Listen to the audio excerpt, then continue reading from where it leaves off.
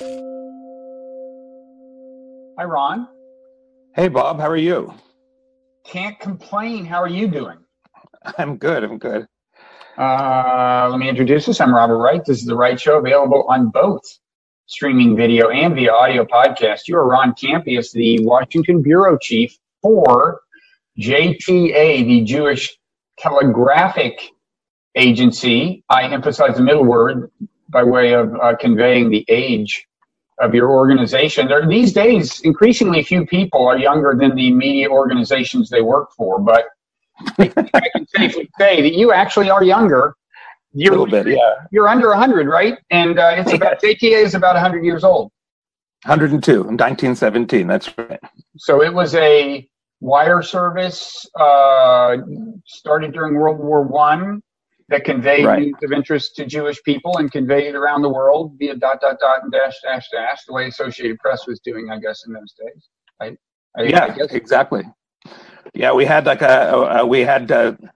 our old office, which was kind of downtown in New York. We've moved a little uptown, but I remember seeing the old telegraph machines still there, in a dark corner of the office and not being used. But I hope and that they was went just to a 10 years museum ago. or something. I hope they didn't just sell them on eBay.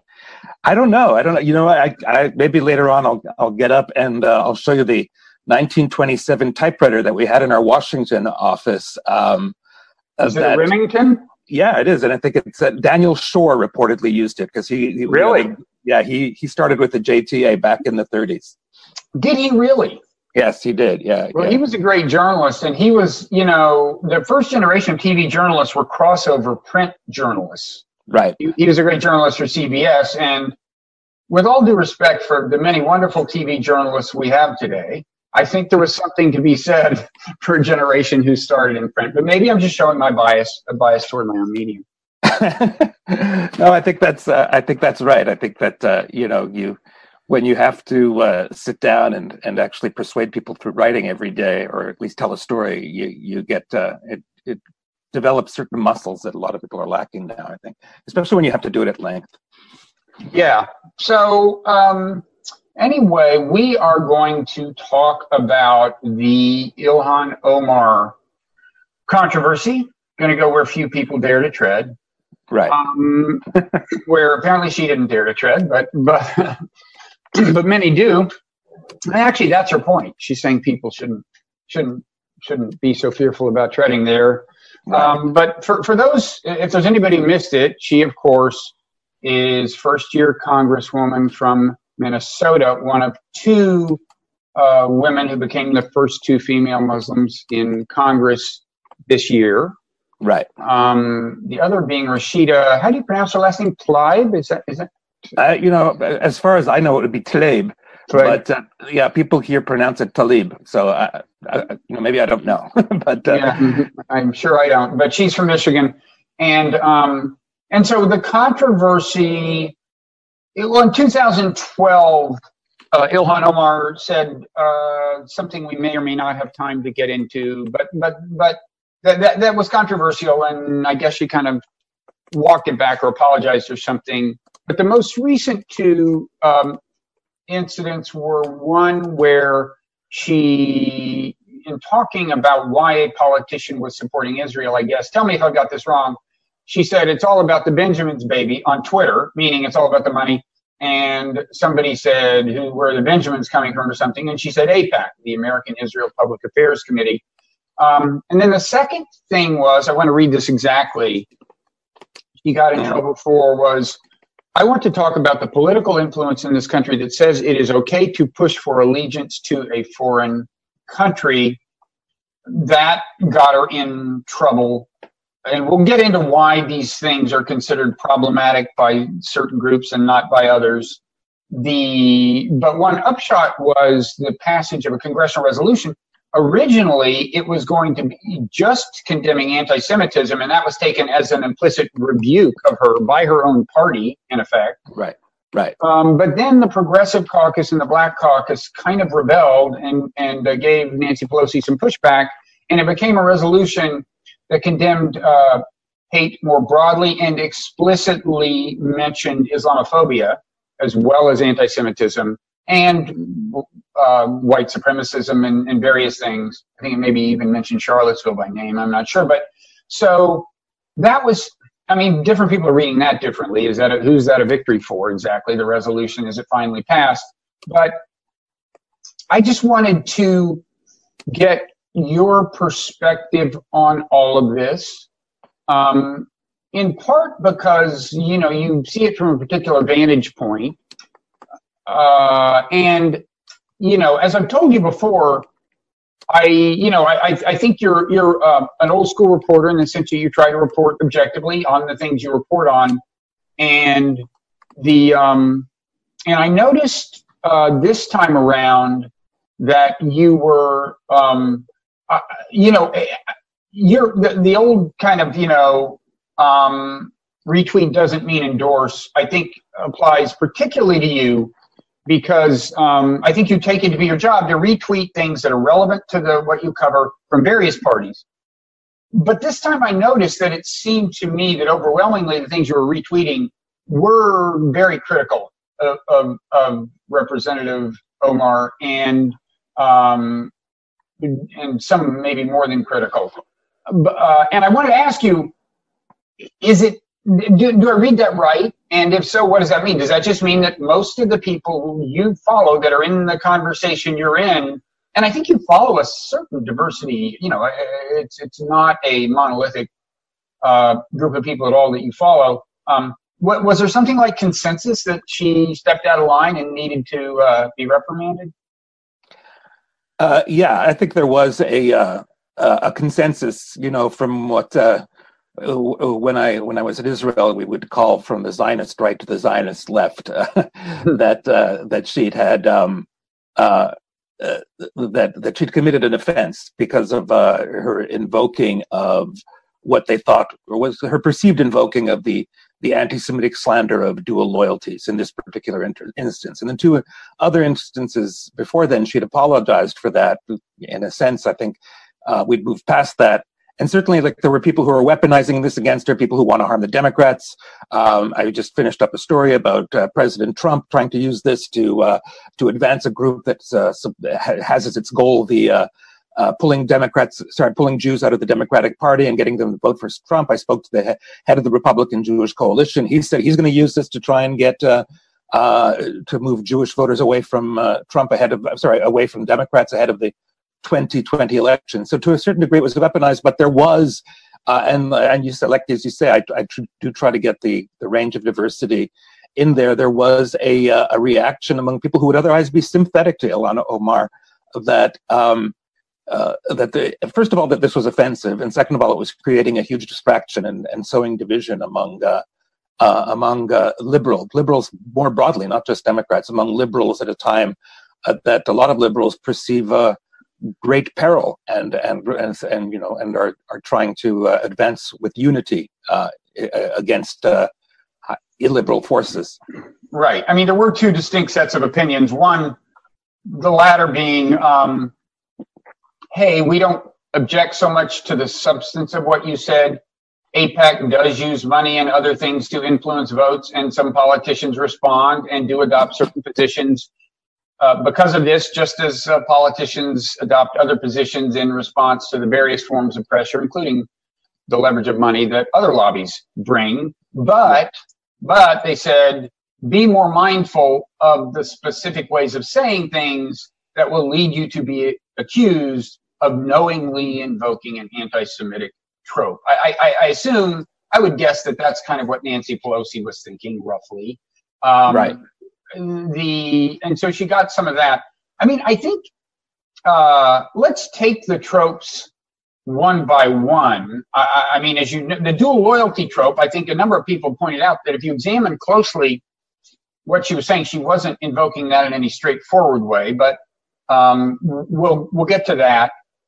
Let's start with the AIPAC and the money thing. It's all about the Benjamins baby. Now, for starters, AIPAC, first of all, PAC, it isn't a regular PAC. It doesn't stand for Political Action Committee, the PAC. It doesn't give money the way conventional PACs do, but it does orchestrate the giving of money. It's in touch with a lot of people, so AIPAC can direct large sums of money to an individual congressperson, and I think it's uncontroversial that AIPAC has been known to say to somebody who's starting to run for Congress, really needs money, we can get you a couple $100,000 right away, but this issue or these several issues are extremely important to us, and maybe having to do with Iran or whatever, and or Israel Palestine, and there's a pretty explicit quid pro quo, right? I mean that does happen. If that's what she's referring to, she's right? Yeah, I mean, what happens is that a regional AIPAC official will go meet, or a national official, depending on which, will go meet with a candidate. And it's usually in an open seat because AIPAC either backs incumbents or is very wary of taking on even unfriendly incumbents if they don't look vulnerable. So they'll go to the, let's say, candidate in an open seat, and they'll say, here is our position. Why don't you show us your policy paper and allow us to we won't publish it, but we'll distribute it internally, and we'll show it to our people. And years, and I haven't seen one of these in years and years ago, I did manage to see a score sheet for AIPAC, and they do they score lawmakers both on their statements, and they also score them on their voting records. So yeah, I mean it's not even as explicit as you say, but it's certainly that's the effect, that people know where to put their money. Mm-hmm. And I don't know if I remember to say exactly what all 5 letters stand for, but it's the American Israel Public Affairs Committee. Their right. Mission, I think their official mission is to support the state of Israel. Lately, as Israel's government has kind of moved to the right, they've gotten some criticism. A number of people, including Zionists, think that supporting Benjamin Netanyahu full-throatedly is not necessarily good for Israel for a number of reasons, but in a way that's AIPAC's official mandate, right? They support the government of Israel. Well, they would say they support the U.S.-Israel alliance, but you're right, they are in a bind because they take their cues from the Israeli government of the day, and the rationale is it's democratically elected Israeli government of the day, and we should take our cues from them. And certainly, and they're in the bind paradoxically because when they didn't exactly have that position was when Yitzhak Rabin was elected in 1992, and much of the AIPAC board found itself to be to the right of Yitzhak Rabin on the peace process that he launched, and they opposed them, and they really, really suffered. It was the first time in AIPAC's history that its funding actually went down. People were not interested in funding AIPAC, so they had this kind of come to Jesus. Not Jesus. You can say, come to the Messiah. Come to the Messiah moment where they said, we can't do this again. We can't openly oppose the government. And so the next time there was the serious peace process with Ehud Barak, and then again after that with Ehud Olmert in the mid to late 2000s, they were on board with that. Now they're having a problem because Netanyahu has alienated a lot of Jewish Democrats, and their constituency is preponderantly, maybe not, at least half and half, Jewish Democrats, Jewish Republicans. And so they've sent out some very subtle signals. At the last policy conference in March of last year, they explicitly endorsed a two-state solution. They said it was important to have a two-state solution. And that's interesting because both Trump and Netanyahu have retreated from the two-state solution. And now in this, I don't know what the machinations are at all, but they've done something unusual in that, in addition to Netanyahu speaking at their policy conference, which is in 2 weeks, Benny Gantz, who's the most credible threat to Netanyahu in the next election, is also speaking. And I don't remember them having an opposition leader speak right before an election. So I think they're trying to say, we're agnostic about Netanyahu. We're not. We're not necessarily, they're in trouble if he gets reelected. They're going to have to figure out one way or another to live with him. But otherwise, because he is allied with a party that is more or less openly racist to a point where even groups like AIPAC, not just progressive groups like J Street, but even AIPAC is more or less explicitly condemned the alliance. That's right, Jewish Power, Otzma. He has persuaded them to join with another group so that they meet the threshold to get into the Knesset, and then they could back him up in his government. And this is a group where three of its principles. I mean, and they predictions now that they'll get 7 people in the Knesset. were openly allied with Meir Kahane, the racist ideologue rabbi who was assassinated in 1991, I think it was, 1990 in New York. Yeah. So now there is, some people have said, and I certainly think it's the case, that although, I mean, the trope she was said to have invoked was one of kind of, it was the trope of omnipotent Jews secretly controlling the world with their wealth and so on. In a certain sense, I think she actually understated, maybe not quantitatively, but qualitatively, the influence of AIPAC, just in the sense that AIPAC has other avenues of influence besides money, right? Right. AIPAC it's very influential in terms, or used to be very influential, not as much anymore, but in terms of, what Jews were like, ticking off the Israel thing on their consideration list will look for in policy. They could, the last time they tried to do this was the 2015 Iran vote on the Iran nuclear deal, and they tried to influence Democrats. I mean, they campaigned in their districts, and it was really like an intense campaign. I covered the suburbs between Baltimore and Washington that have a lot of conservative and Orthodox Jews. I covered their effort there, where they were pressuring Ben Cardin, and it worked with Ben Cardin. It didn't work with what was the name of the woman who was the senator at the time in Maryland? Was it Barbara? No, Barbara. Yeah, Barbara Mikulski. It didn't work with her. It did work with Ben Cardin. It didn't work overall. I mean, the Iran nuclear deal was essentially approved by Congress and moved ahead. So that's been weakened, and that's like one way they have influence. The other way they have influence since the 80s, they have what they call the 50-state strategy, in which you don't just give to a politician. You get to know a politician. You go into his offices. You help campaign. You help him with the issues that are dear to him, not just the Middle Eastern Israel issues. And you form that kind of relationship. And then, they have 18,000 people coming in a couple of weeks, and a goodly portion of them are going to go up to the Hill, and they're going to meet every single member, or at least the staff for every single member on the Hill, including Ilhan Omar's staff, I'm sure. And they will, and that's just, if you've been in Washington, it's an incredible formidable show of strength. It really, it does give the impression that they have this, the Jewish community behind them. And I gather they've been known, maybe this is less common now, but that they can, if there's a particular congressperson that they're mad at for whatever reason, they can, it depends on the constituency of the congressperson. But let's say a congressperson with a somewhat significant Jewish constituency, they can stir up trouble in a systematic way, right? I mean, they will launch a kind of public relations campaign to convince those constituents that this congressman's not worthy of their support, right?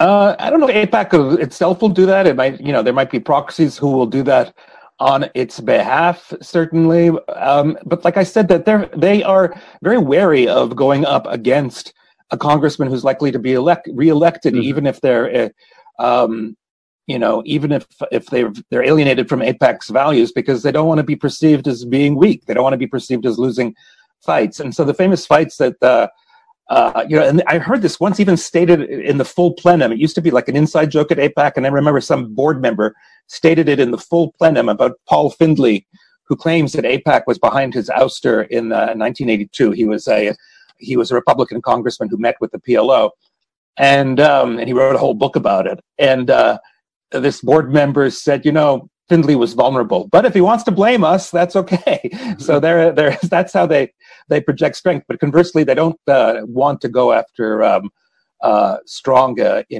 incumbents. But yeah, when they do, they will go all out. They'll get their donors. They targeted Lincoln Chafee, who was an Israel skeptical Republican in 2006, and he says himself, yes, AIPAC targeted me, but I lost because it was an anti-Republican year. And they went after Cynthia McKinney and Arthur Hilliard the same year. think that's the last time I remember AIPAC going all out in terms of trying to There's remove. a famous case with what was his name? Percy? Was it Charles Percy? Also, right. 1984. Same story. They will say, they went all in for Paul Simon. They elected Paul Simon, not the singer, the Democratic senator from Illinois, and Percy was perceived as vulnerable. Both Percy and it's interesting because Percy and Findlay were both perceived as vulnerable because they were neglecting Illinois or Chicago for foreign affairs, to try and they thought that they.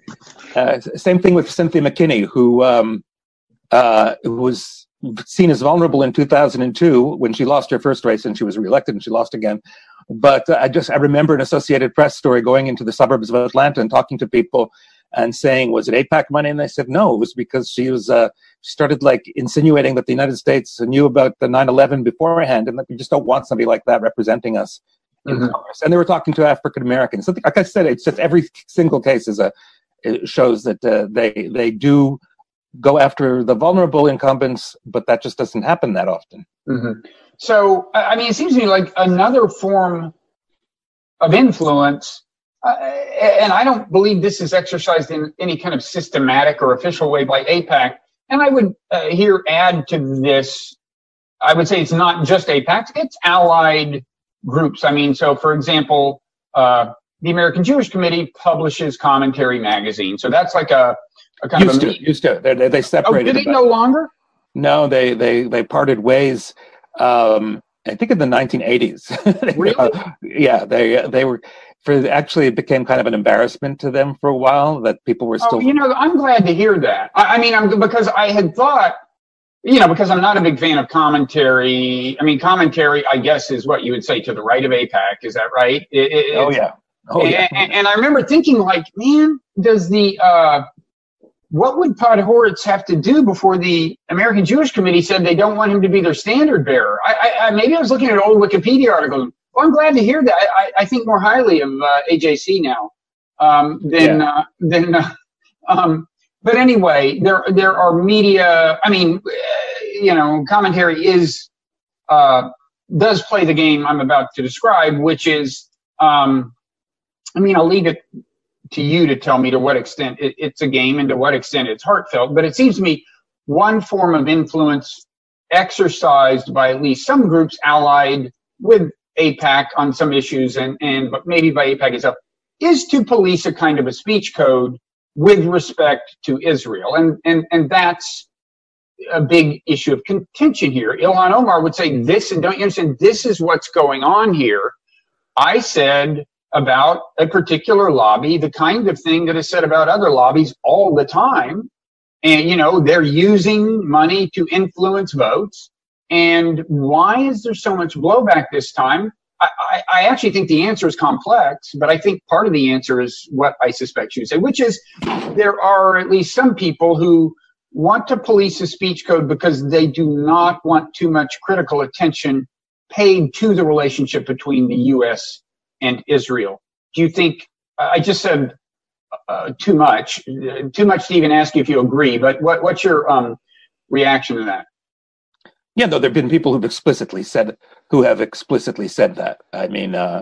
When J Street was established 10 years ago, and as it's gone from strength to strength, nowhere near as powerful as AIPAC, but certainly very influential now. People have said, no, you can't criticize Israel because if we're Jews criticizing Israel, you are you're giving fodder to the enemy. Malcolm Honline, the professional leader of the Conference of Presidents of American Jewish Organizations, explicitly said that a couple of weeks ago. I forget in relationship to which controversy, but that's what he explicitly said. And so, yeah, that's certainly an agenda. Now, of course, he didn't explicitly say we are going to call things anti-Semitism, whether we or not we believe they are, as a way of enforcing this speech code. He wasn't quite that explicit, right? And so part of my question is, do you nonetheless think that happens on the part of at least some people?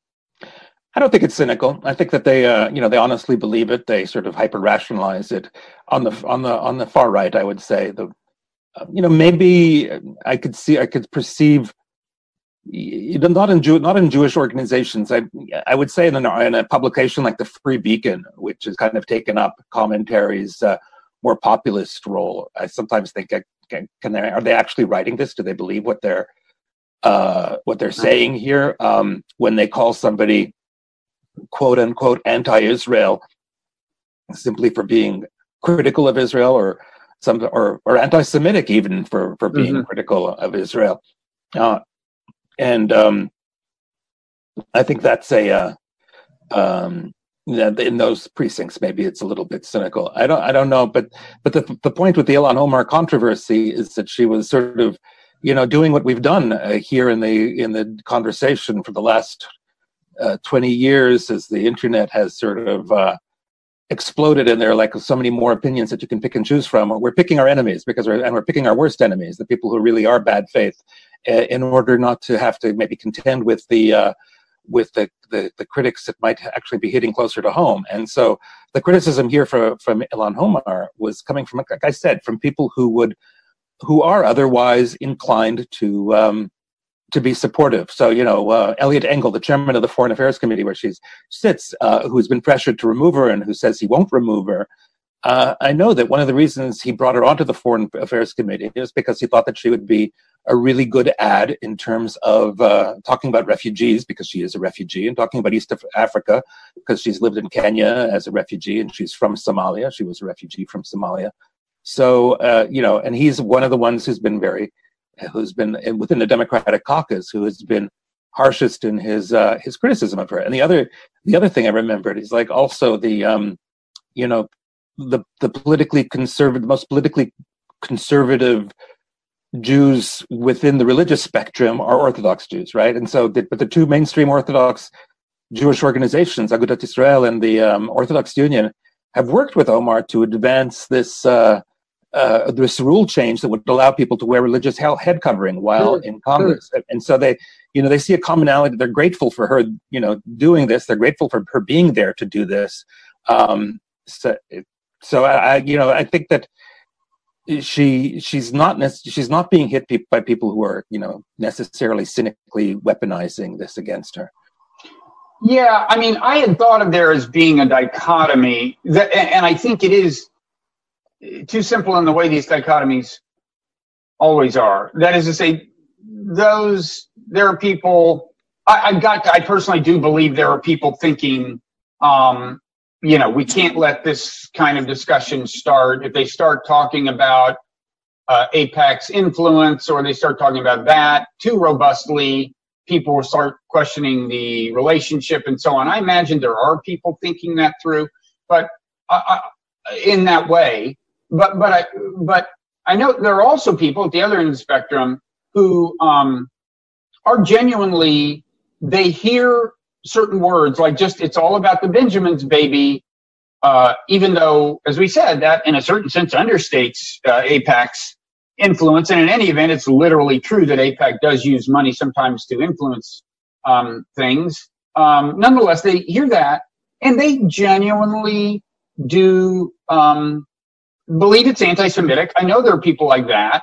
And one thing I have said to you that I think is worth getting into is the way this differs to some extent by generation among Jews.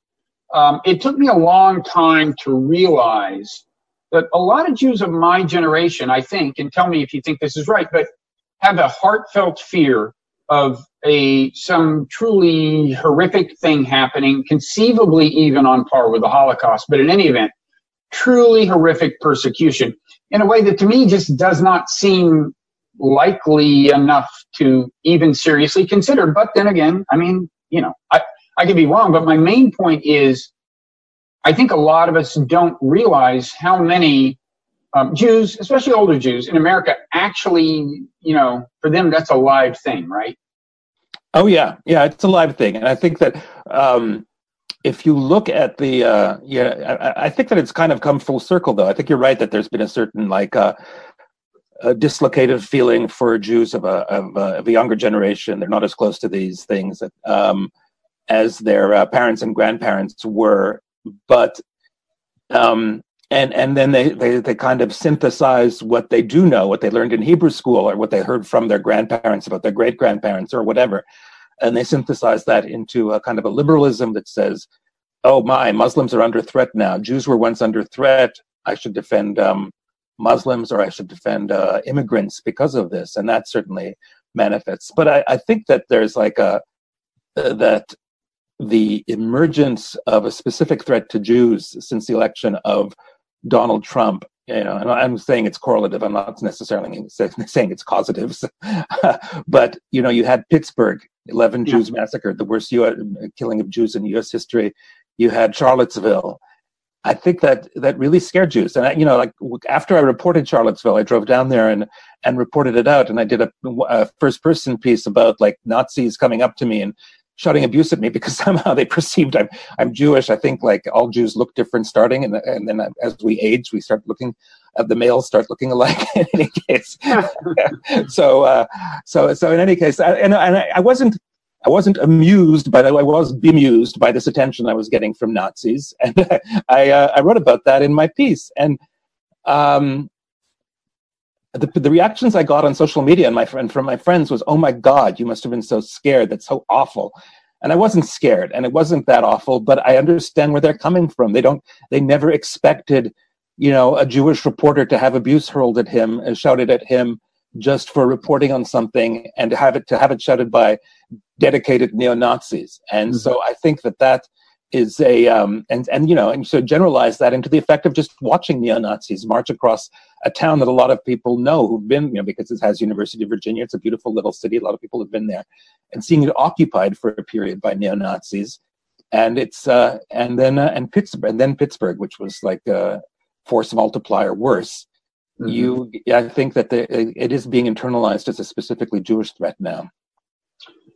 And before I want to get more into the intergenerational issue, the generational contrast of Jewish opinion. I think to some extent we've seen this time around. But first I want to finish the thought I was having about like, okay, so if on one side of the spectrum, there are at least some people who are consciously thinking we have to enforce the speech code. Ilhan Omar has crossed the line. And if we get too much of this, people will become cynical about the reasons for America's support of Israel, and we don't want to see that conversation get off the ground and so on.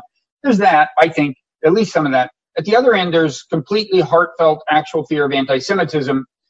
And then my reading of human psychology is that there's often, people aren't completely in touch with their own motivations often. And there may be people who at some level are worried about what effect this crossing the line on some speech code will have on policy discourse of Washington, but who don't think of it that way, even if maybe that is at some level part of the motivation. And they do have some of the heartfelt fear of anti-Semitism. So this is just my way of saying it's all very murky. I wrote this piece that I kind of coerced you into reading for the Mindful Resistance newsletter. It was a good piece. Yeah, well, I'm glad you approve. I actually got a supportive email from somebody who's on the board of J Street, which I was also happy about. But there I cast it as kind of a dichotomy, and it is more complicated than that, as always. So anyway, on this generational issue, leaving aside the events that have recently maybe energized these fears, the original or the earlier source of the fear is, of course, the Holocaust. And people of my age and older are going to naturally be more in touch with that memory than very young people. I think I mentioned to you that Frank Foer, who used to be editor of New Republic, he's a friend of mine, but he was on Terry Gross's show talking about his grandmother and her experience. I think maybe in this case it was Ukraine, but it was some form of persecution that led to the death of everyone in her immediate family other than her, and what an important role she had been in his growing up. And he is a little younger than I am, But still, she was a very active presence in his life. And I wondered, like, what about the next generation that has no contact with her? I gather there is an increasingly kind of stark, is it my imagination, difference of opinion among American Jews that is correlated with generation? Yeah, like I said, I think that's for sure. If you know, I mean, this is something that has informed like the whole the AIPAC anxiety about losing younger Jews, and that there are people who have, you know, there are people who have living memories of the Holocaust, and they're very few, or at least not just the Holocaust, but even being here during the Holocaust and understanding what was going on, and those are diminishing, of course. And then there are people who have you know, a larger number of people who have memories of worrying about what was going on in the Soviet Union and the repression of Jews, qua Jews in the Soviet Union, not simply for being Soviet citizens, but for being Jewish. And that, you know, and so that's over in 1990, and that's receding from memory, especially for people who were toddlers in 1990. And then and in between there was like the existential threat that Israel was perceived to have faced in the 1967 and 1973 wars. Those numbers are diminishing as well. It becomes more abstract, and you know, people who, young Jews who go to Israel, who consider Israel now see a country with a robust defense and a robust economy. I mean, if anything, you know, the whole birthright program makes Israel attractive because it seems to be a great and fun country to live in. You know, it's not the scrappy little Spartan survivor. It's a Western country, so that there's that as well. Yeah, sure. We should say the birthright program is this program that what is it? Graduating high school students or what? Well, they've actually made it older now, but until now it's between 18 and 26, and they tailor the program depending on the age group. And you get a free trip to Israel. You get 3 weeks. You get tours. You get explanations from a pro-Israel point of view. And if you're Jewish, that's the qualifier. If you're Jewish, yeah. So did you have the sense, I mean, I had the sense this time around, I mean, you know, the blowback that Ilhan Omar got was there. I mean, the traditional way of responding to the kinds of things she said, you know, still has a lot of power behind it. I mean, but again, not so much that first version of the resolution passed, right? And in general, in reading the comments in response to people's tweets and so on, I got the sense that there was just more support for her and more opposition to the enforcement of the speech code as has traditionally been done than before by a significant margin. Did you perceive that? And my sense was that it's young people, a lot of them are young Jews, and that we're seeing something that's just qualitatively different from what you saw 10, 15, 20 years ago. Yeah, I think that's the case to a degree. And I think that's why Jews are so worried about this, because let's say, as opposed to Rashida Tlaib, she's who has had the same benefit because in terms of her pro-Palestinian advocacy, Ilhan Omar is getting the benefit extended to what's perceived as crossing over into anti-Semitic tropes. So I think that's what's so concerning. But certainly, yeah, I mean, I think she's a very attractive personality. She's very kind of joyous despite her upbringing. She is very empathetic. I mean, you have to say, like, the 10-minute video of that event at Busboys and Poets here in Washington, where she made the comment about feeling pressured to pledge allegiance to Israel. The first part of it is where she talks about meeting with Jewish constituents and feeling their pain about their worry in Israel. And it's really clear that she felt it. She was extemporizing. She wasn't kidding about that. And then her the fact that she's a refugee at a time when Trump and Stephen Miller are trying to slash refugee intake to zeros, and here's one who's elected to Congress. I think it's very appealing to liberals who are trying to create a movement that would oust Trump and that would erase Trump's legacy. Absolutely, every one of those movements, I think, makes But as you say, also just a diminishment in, what they call the David and Goliath thing. Israel has become the Goliath. It's no longer the David it was perceived as being in 1967 and 1973. Yeah, that video, the 10-minute video, I think is worth watching. I mean, I had never watched her for any extended period of time. She's pretty charismatic, and she and I was, and it seemed very heartfelt to me. She's clearly passionate about the Palestinian issue. I'm going to read the controversial part. She says, I want to talk about the political influence in this country that says it is okay to push for allegiance to a foreign country. And other people said this. I think it's worth saying that she is not accusing Jews of dual loyalty. Again, that is the trope she's accused of invoking. She's using the word allegiance. But what she's saying is, I don't want to be pushed toward allegiance to any country. And then, I mean, conveniently, for her purposes, this Congressman Juan Vargas, I mean, it was perfect. First of all, it was convenient for her purposes that it wasn't a Jewish guy who said this, right? He's right. It's not even Jews doing the pressuring she's talking about, but he illustrated this perfectly because he denounced her for suggesting that her remark was anti-Semitic, and he's a Democratic congressman, by the way. And then he says, quote, questioning support for the U.S.-Israel relationship is unacceptable. And that's, I think, exactly what she's saying. She doesn't think it's fair to say that she has some kind of obligation to treat Israel any differently from the way she would treat any other country that has relations with America that are worthy of public debate. And so I'm wondering what you think about that. When I watched the video and saw that this seemed to be a pretty the whole thing was pretty impromptu. Maybe she had a rough idea. She wasn't reading anything. Maybe she had a rough idea of what she was going to say. But as you said, it began with, these kind of heartwarming stories about how she talks to her Jewish constituents. To my mind, it looked like this grew organically, kind of, out of her passion for the Palestinian cause and her frustration with exactly what we've really seen this week, which is that if you get near this territory, people scrutinize what you say very closely. And if you don't really err on the side of caution, you're going to get a ton of blowback. That's what she's complaining about here, and it's what happened. That's my view.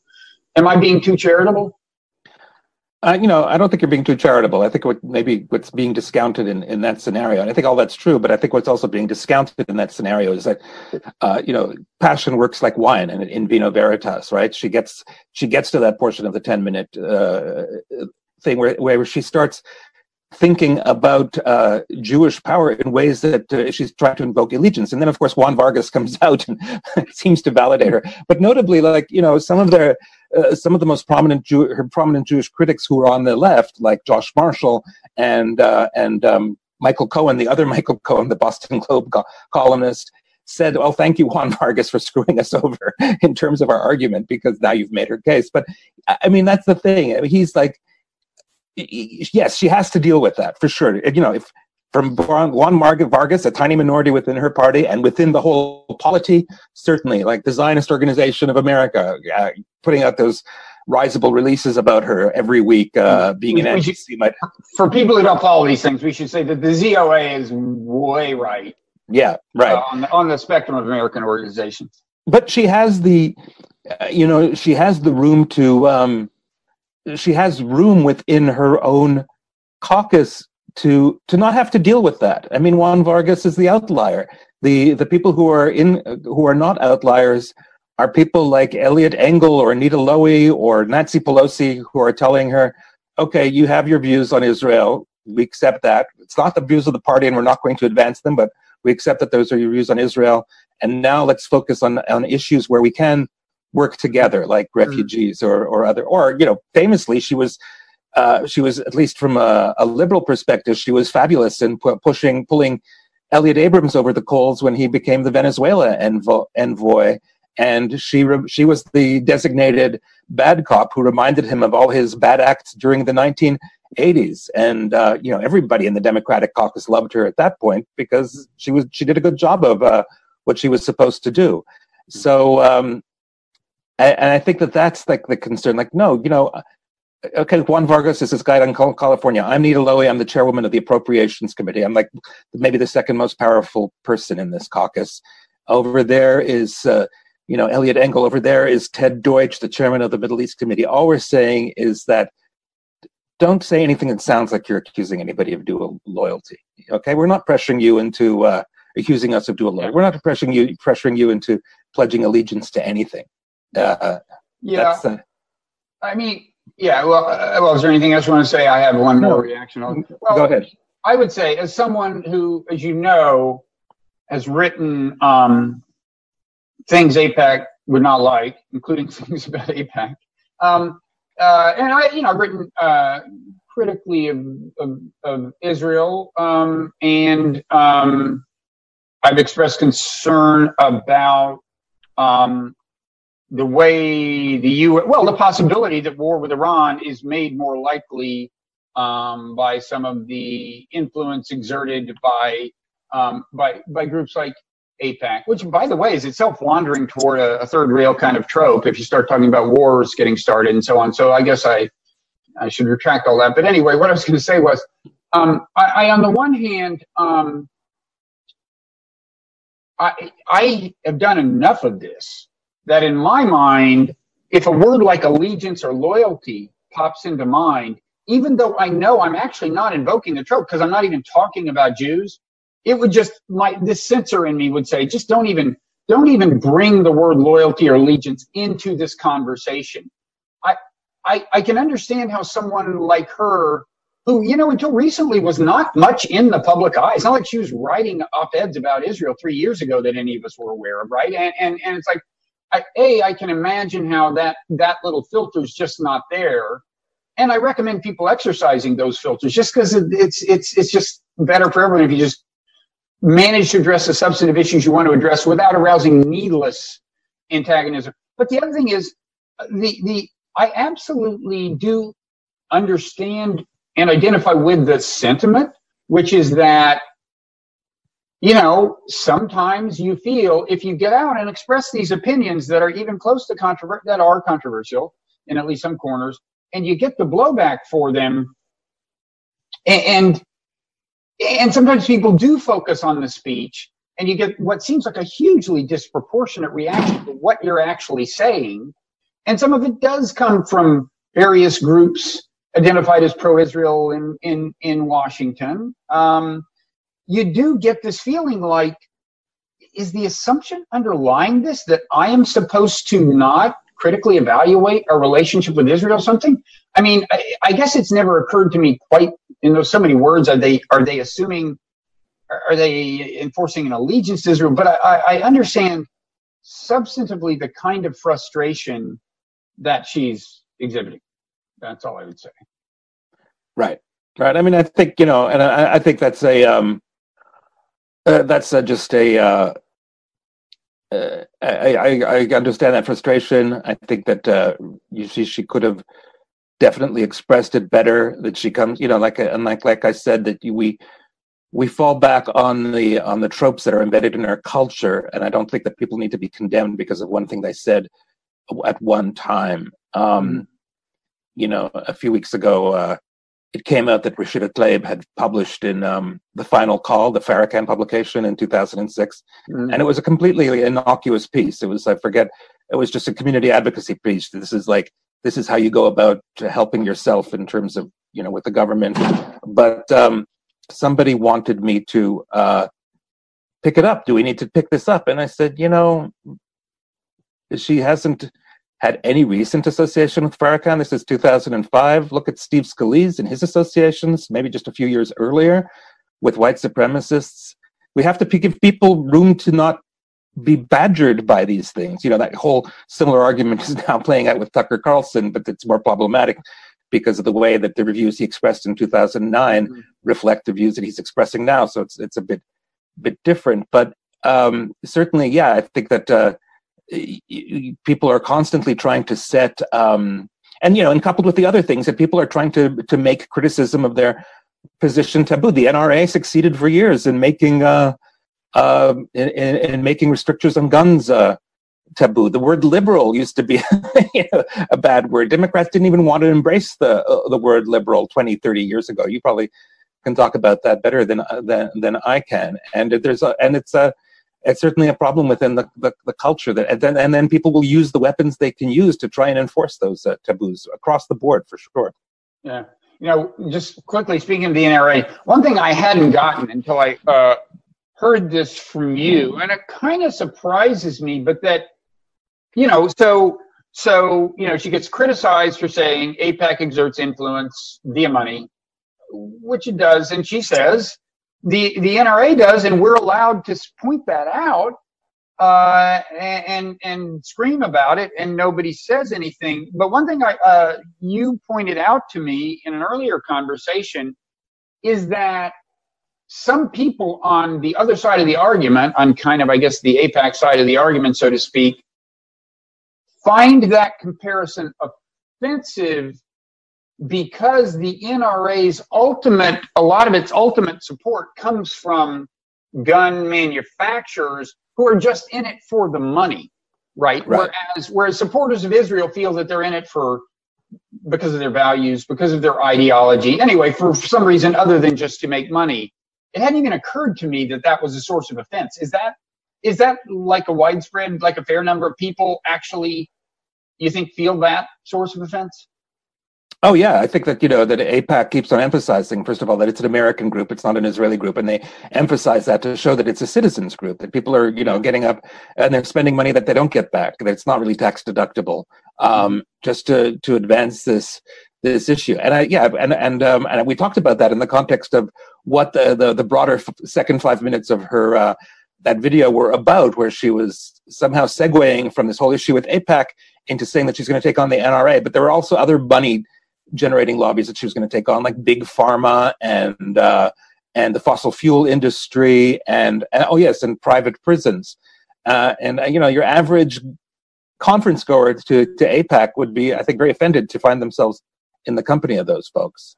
Yeah, it's interesting. I mean, of course, the NRA does have its grassroots constituency. In fact, the big source of its power is that its members will vote against people, and presumably they donate money as well. But I take your point that, I guess the closest thing to an analogy, and it's not a close one at all, is the fact that on some issues, AIPAC, on some issues, probably not. So never mind. But anyway, I hadn't thought about that. Now on the you mentioned Tucker Carlson, and that calls to mind this woman, Pirro. What's her name? Is it Janet? Jeanine Pirro. Jeanine Pirro. Yeah. This Fox News commentator said something pretty horrible about Omar, saying basically the fact that she covers her head somehow means that her existence is incompatible with the American Constitution. So it was a way of saying, basically, no. It seems to me the subtext was no Muslim can truly be a citizen of the United States who really believes in the Constitution. It was a horrible thing, and it comes on the heels, practicing Muslim, yeah, no practicing Muslim, and it comes on the heels of this thing that appeared apparently under the auspices of the West Virginia Republican Party, which associated Ilhan Omar with 9/11. It was just, and what I would like to, so what happens to Jeanine Pirro? I guess nothing. I mean, Fox News said they had a private conversation with her or something. Meanwhile, and I'm wondering what you think about this. There was this guy on CNN who used the phrase, what was it? One Israel from the river to the sea or something, which... Oh, yeah, Mark Lamont Hill. Yeah. Okay, yeah. So now that turns out to be a phrase that I guess Hamas uses. I mean, right. Substantively, what I guess the minimum it must mean is one state solution, right? I mean, it means, it just should be one Israel encompassing the West Bank and everything. And of course, that's a scenario that a lot of Jews in Israel don't like at all, because they figure the demographics point to that meaning a state that's ultimately controlled by Arabs, and they lose out. But on the other hand, you wouldn't say about everyone who supports a one-state solution that they're anti-Semitic, but No. But what did you think of so he was bounced. I mean, it seems to me he said something less obviously offensive and reprehensible than what Pirro said, and she goes nowhere and he gets fired. Now, that could be just a difference between CNN and Fox, but I'm curious what your take on that whole thing is. No, I think you're right. I think it is a difference between CNN and Fox, because I think that CNN is the real news organization, and Fox is, unfortunately, with the exceptions of a few reporters who've been named frequently in recent days, like Brett Baier or Chris Wallace or Shep Shepard. It's a Shep Smith, I think.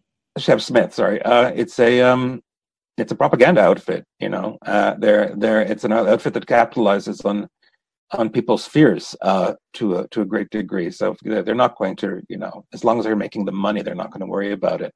Whereas, and again, but I also object. I find it problematic that people are so easily banished to the, there's just for saying something. Okay, like the whole thing with Donna Brazile leaking questions in the debate to the Hillary Clinton campaign. That's an ethical issue.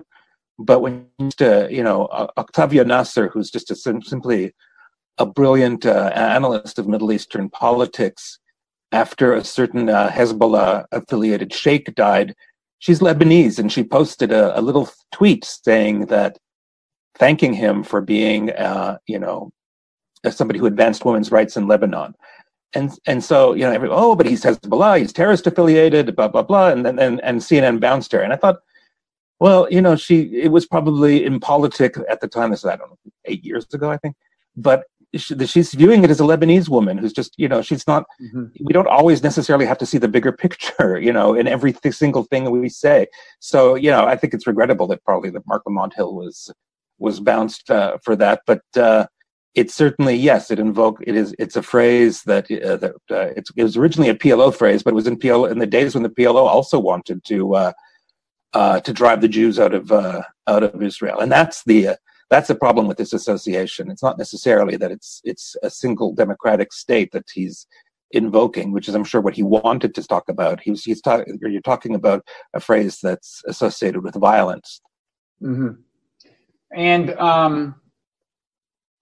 you don't know for sure that he knows the entire history of a phrase, but that's the other reason I might have exercised caution. But in any event, he didn't fare well.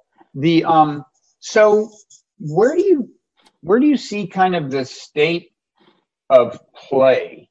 It seems to me there have been the speech code has kind of been evolving for some time. I remember when Jimmy Carter's book came out, and it was, I think the title or subtitle was Peace, Not Apartheid. It was about Israel-Palestine.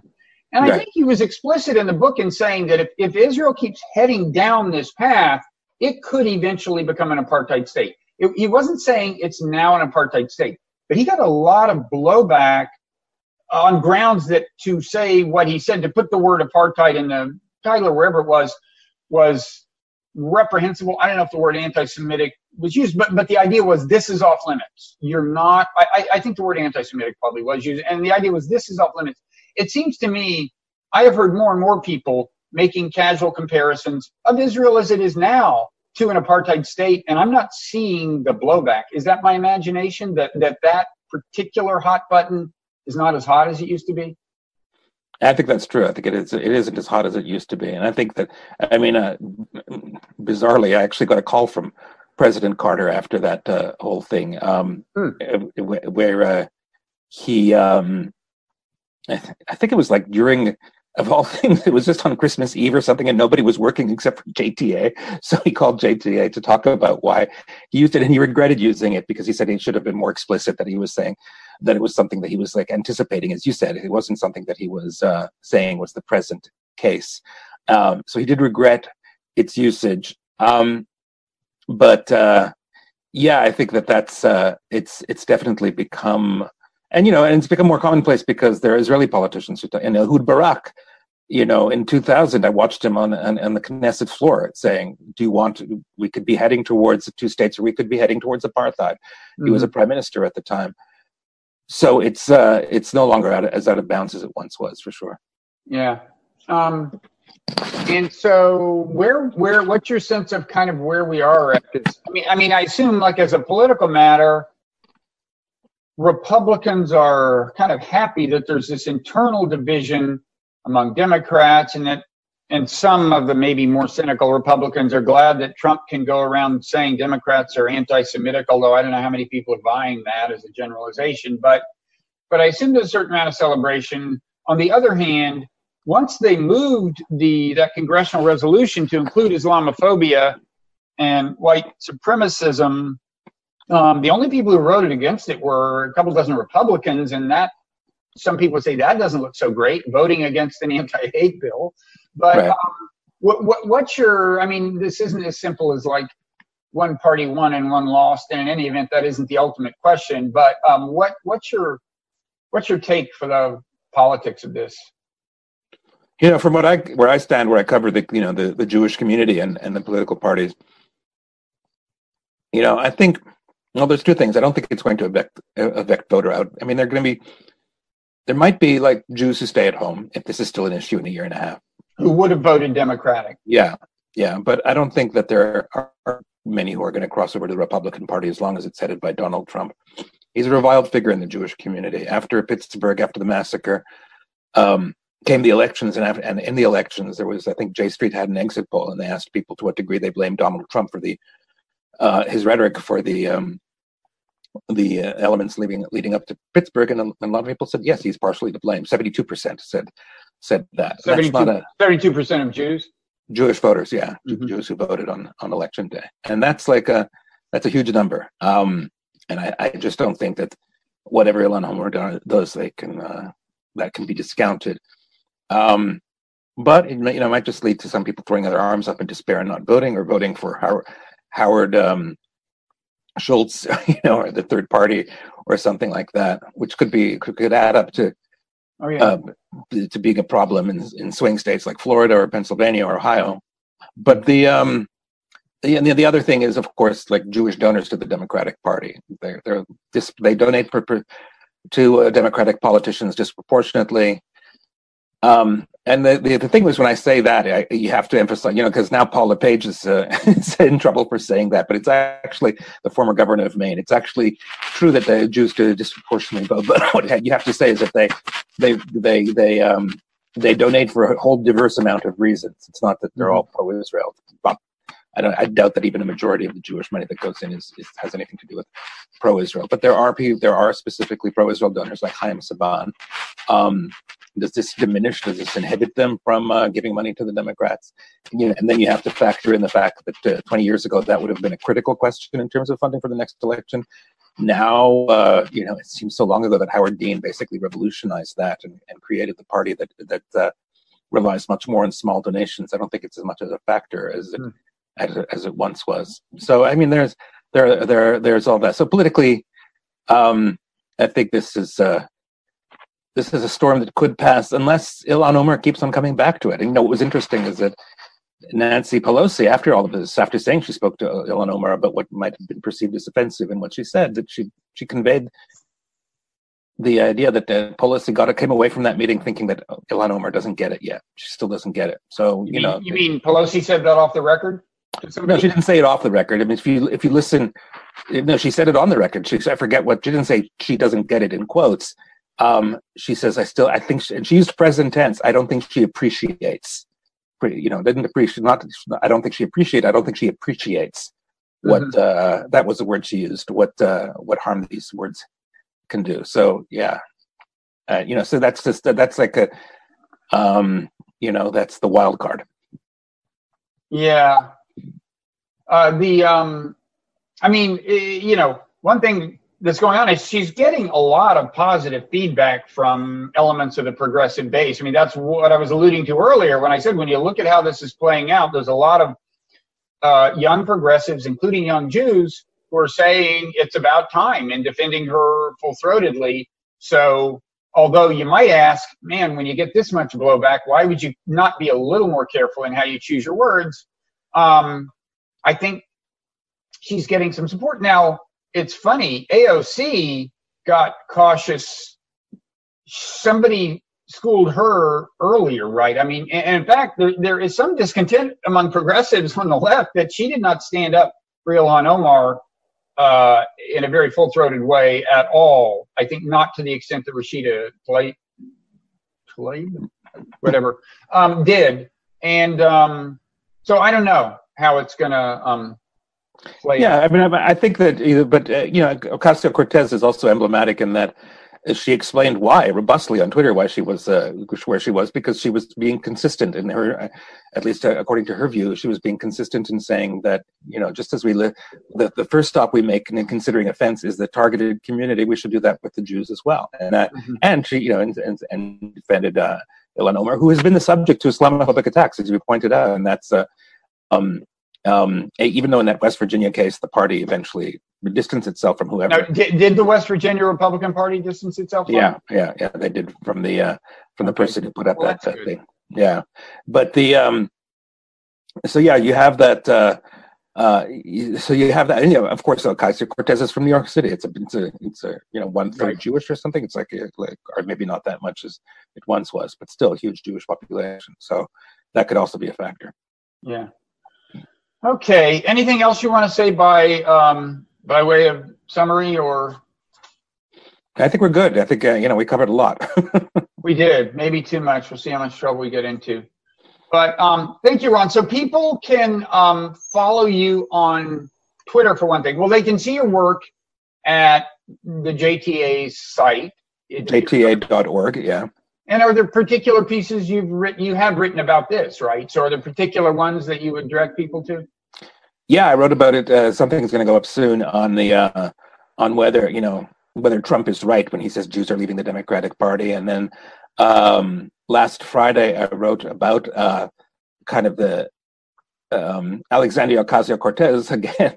She sent out a fundraising appeal saying, "It's official, AIPAC is after us," and that was based on a New York Times story. As New York Times story continued to do, they set the agenda for the week on the Monday of the previous week that quoted somebody who apparently presented himself as an AIPAC activist, who really wasn't an AIPAC activist, as saying, "Yes, we're going after Rashida Tlaib and Alexandria Ocasio-Cortez and Ilhan Omar," which is, like I said, it's not what AIPAC does. So that piece does explain how AIPAC operates in detail. So that would be something to look for. We will link to that on the site, by which I mean the bloggingheads.tv site. We also have a Blogging Heads YouTube channel that will not have the link, but on the site, if you click links mentioned, it will include that. That reminds me, mentioning Trump reminds me of a final question. You said that he does not have much support among American Jews. He does have a lot of support in Israel, right? And what? Yeah. And of course, I mean, I guess that's part of a kind of strain there has been on relations between a lot of American Jews and a lot of Israeli Jews lately, right?